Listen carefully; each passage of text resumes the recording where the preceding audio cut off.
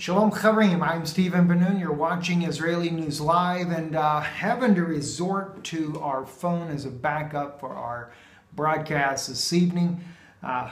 Just a lot of internet difficulties right now. Not really sure why. It was working pretty good last time we were here. We are using a temporary service there. Going to go to a permanent service mainly because of the issues that we're having with the internet. But want to get right into what's happening. Of course, today being the 13th of March, I think it's the 13th of March. So let's hope it is. We'll double check here on this article here. Different mindset with Tillerson, good chemistry with Pompeo. As you can see, there is the trouble with the internet right there. Immediately it goes out again.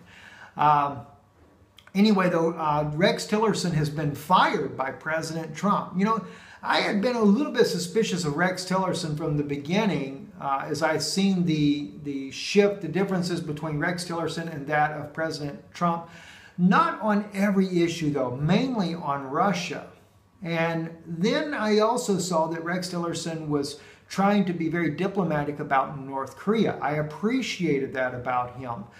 He was trying to be more diplomatic on other issues, but then I saw as he began to side with Turkey, with President Erdogan, again I got concerned, and I'm thinking, wait a minute, that's more like the deep state. Well, Mike Pompeo, the director of the CIA, that's nothing but deep state. What in the world has happened to Donald Trump as the president? Is he going full-blown deep state? I mean, now his cabinet is just being fully full of people that are nothing but part of the deep state to begin with. Mike Pompeo, my gosh, I mean, I know in January he said the CIA is no deep state, but let me tell you something. The CIA, as we reported on our last several in-depth broadcasts about Syria, was the very ones that were working with President Erdogan of Turkey to smuggle the sarin gas into the nation to get it into Syria to frame President Bashar al-Assad. And now President Trump is going to make this guy the State Department director? Secretary of State? Are you serious? This is like insane. You know, maybe Rex Tillerson wasn't so bad after all. Maybe when Rex Tillerson was over there working with Erdogan, maybe he was kind of forced into that situation. I don't know. I'm really being troubled by what I'm hearing. And then we have this whole new thing as well. What comes out here? British, let's see, before the British outlet there. Well, this article here says Russia won't respond to the UK ultimatum until samples of the alleged chemical weapon is received, according to Foreign Minister Lavrov. And unfortunately, I can't click on anything because nothing would work if I did. But this is, of course, going on something that you guys are already aware of. I did not report it as of yet because I was trying to find out a little bit more information about the alleged chemical attack that the British were accusing the Russians of, saying that they poisoned these agents, which these were actually double agents. And they were saying that it was Russia's fault. Theresa May goes before the British Parliament saying that Russia had 36 hours to either admit that they did it or admit that they allowed their chemical weapons to get into the hands of someone else and they did it. Is there ever a possibility, Theresa May, that perhaps neither of the two apply? You know, I mean, is it not true that the British government within the last, 30 days said that they were preparing for war with Russia before even this alleged chemical weapons attack had happened? I mean, think about the implications of what's going on and then the justification to start a war. And matter of fact, because I don't pull no punches here, maybe Russia knows all about that too. Maybe President Putin is playing along with the New World Order and he's going to go along with this war because, after all, they have to destroy nationalism, which would be the United States and Russia, in order to bring about a New World Order. Speaking of a New World Order, have you guys been hearing about all the different embassies that are going to be moved to Jerusalem? Not just the United States, the Czech Republic is another one. Another nation has just joined in, moving their embassies to Jerusalem. This has nothing to do with the support for the Israeli people or the Israeli government.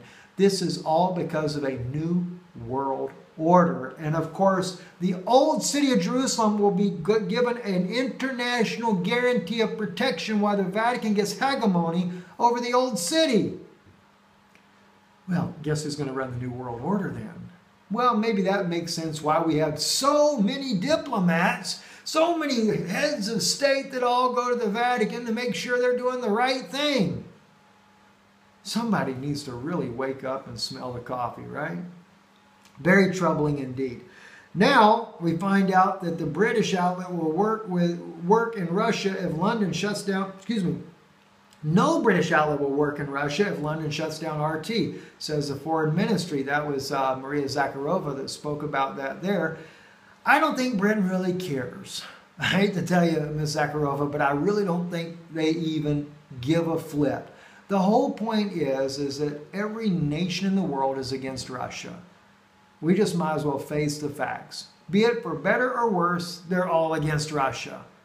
And I guess it's because at the end of the day, they have to convince the American public and the rest of the world, not just the American public, but the European Union, that Russia is some kind of evil empire that must be destroyed. And after all, when they begin to start this war, then they will expect the Russians to counter. And of course, then Britain will get exactly what Prince Philip is wanting to begin with, and that's a reduction of the population of the earth.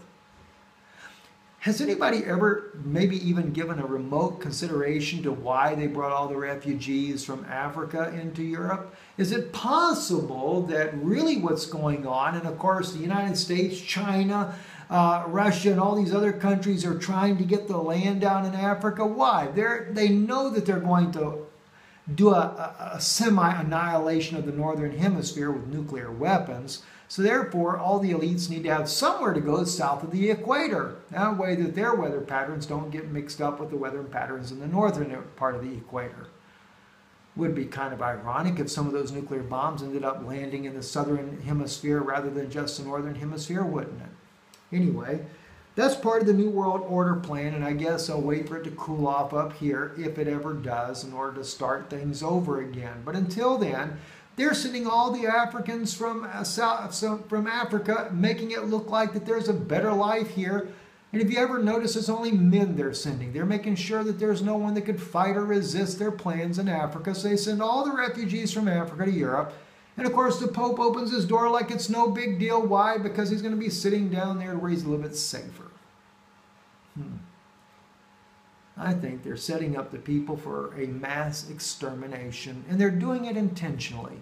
So no, to the Arabic refugees that have come here and to the African refugees that have come to Europe for a better way of life, it's not that at all. I think there is a plot and a plan for everyone, and they don't really care about any of us, whether we are refugees or not. I guess we're considered the undesirables. Who really knows? Anyway. So the whole issue comes down, though, this huge spying thing. Mike Pompeo becomes the Secretary of State now. Rex Tillerson is on his way out the door. I guess there will be no peace with North Korea after all. In fact, Tillerson's the only one that really worked with that. Tillerson was even against trying to close the Iran deal, trying to keep the Iran deal alive. He believed that there was some good aspects to it, but President Trump is no. And I can understand why President Trump is no. I know Israel never liked it. Prime Minister Netanyahu did not like it, but yet at the same time, it's some kind of a deal. And of course, really and truly, they have to have it not be good because they need a war with Iran. Don't forget, you know, former General Wesley Clark did say that Iran was the last one to take off the map. They got to wipe off all these Arab nations in the Middle East for the Greater Babylonian Project, of course. Anyway, guys, just as soon as we can get some internet working here, can't wait to share with you some more in-depth news and studies that we're looking at. I'm sure it'll be a blessing to many of you. But until then, God bless you. Thank you for watching. Thank you for standing up with us here at Israeli News Live. Erev Tov.